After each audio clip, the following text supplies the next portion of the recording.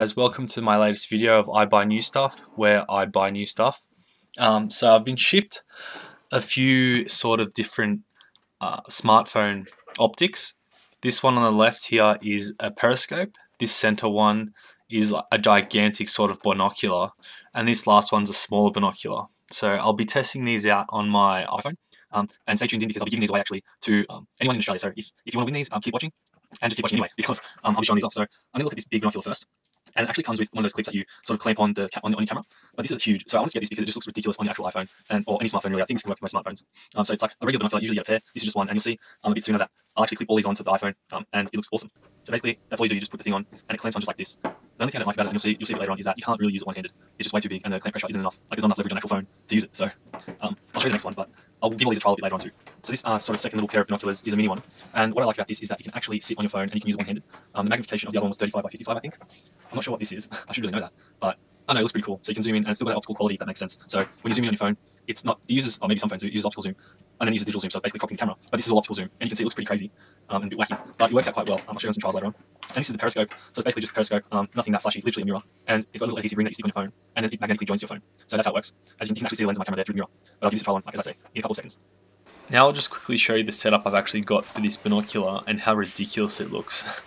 It's resting on an ironing board with my phone, looking down the hallway. Pretty ridiculous, but simultaneously awesome. As I've said before, you can't really operate this one-handed, which I don't really like. But the only other thing that I don't like about it is you can see this dark all of the outline of the circle. The other attachment actually used the whole screen, which I enjoyed.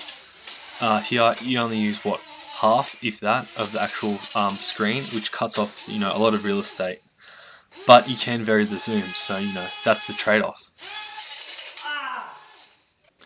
So I've just got a demo set up in my hallway. You can see the clip on the left-hand top corner of the phone. That's holding the binocular in place. I'm just walking down the hallway to show you the great detail you can see from the actual phone. Oh, not the phone, the binocular, but on the phone. And you can sort of, I should have done this outside, but I didn't want to go outside because I'm a YouTuber. But yeah, my point is, it's got good quality without zooming in. So this is why you buy these attachments in the first place.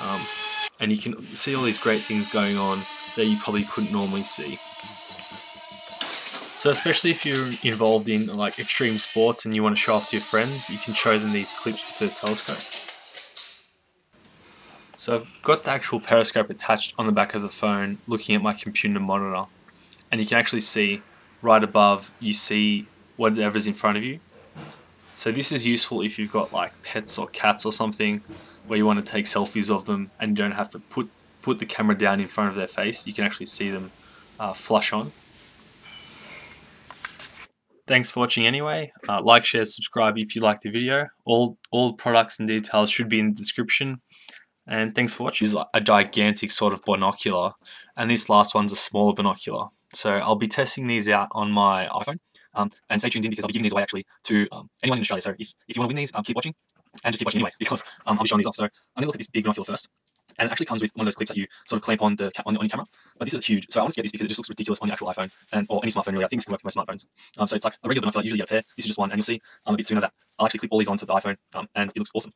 So basically, that's all you do. You just put the thing on, and it clamps on just like this. The only thing I don't like about it, and you'll see it later on, is that you can't really use it one-handed. It's just way too big, and the clamp pressure isn't enough. Like there's not enough leverage on the actual phone to use it. So I'll show you the next one, but I'll give all these a trial a bit later on too.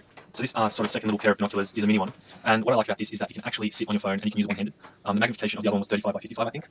I'm not sure what this is. I should really know that, but I know it looks pretty cool. So you can zoom in and it's still got optical quality, if that makes sense. So when you zoom in on your phone, it's not, it uses, or maybe some phones do, it uses optical zoom, and then it uses digital zoom, so it's basically copying the camera. But this is all optical zoom, and you can see it looks pretty crazy and a bit wacky, but it works out quite well. I'll show you some trials later on.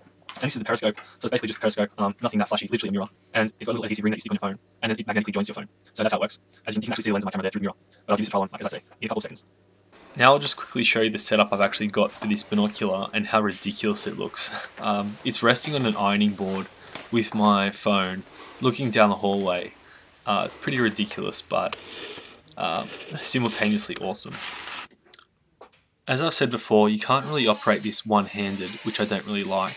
But the only other thing that I don't like about it is you can see this dark all of the outline of the circle. The other attachment actually used the whole screen, which I enjoyed. Here you only use what, half, if that, of the actual screen, which cuts off a lot of real estate. But you can vary the zoom, so that's the trade-off.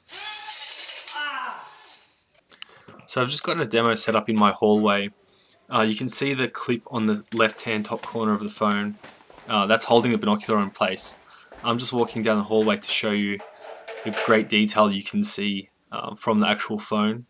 Oh, not the phone, the binocular, but on the phone. And you can I should have done this outside, but I didn't want to go outside because I'm a YouTuber. But yeah, my point is, it's got good quality without zooming in. So this is why you buy these attachments in the first place. And you can see all these great things going on that you probably couldn't normally see. So especially if you're involved in like extreme sports and you want to show off to your friends, you can show them these clips with the telescope. So I've got the actual periscope attached on the back of the phone, looking at my computer monitor, and you can actually see right above, you see whatever's in front of you. So this is useful if you've got like pets or cats or something where you want to take selfies of them and you don't have to put the camera down in front of their face. You can actually see them